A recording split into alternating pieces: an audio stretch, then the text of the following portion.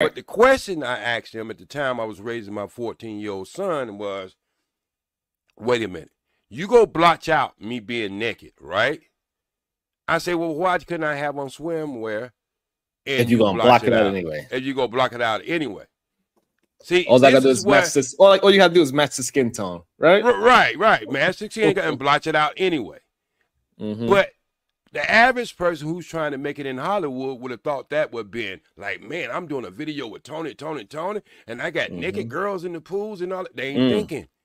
You see what I'm saying? Let me verify this because I've been in music studios and all types of. That's exactly how it happens, and the reason why they go after the youngins, because the youngins don't know no better. The youngins are extremely naive.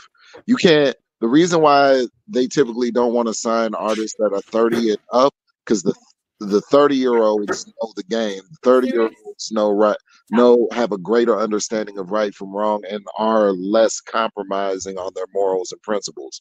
The 20-year-olds don't have a firmly established idea of morals and principles, because all they trying to do is be rich and famous.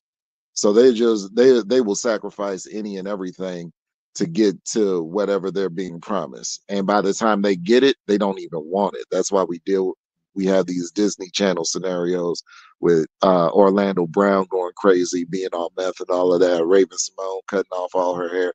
Like every time you hear this stuff about the Disney kids losing their fucking mind, it's because what they thought they wanted, and by the time they got it, it wasn't worth it.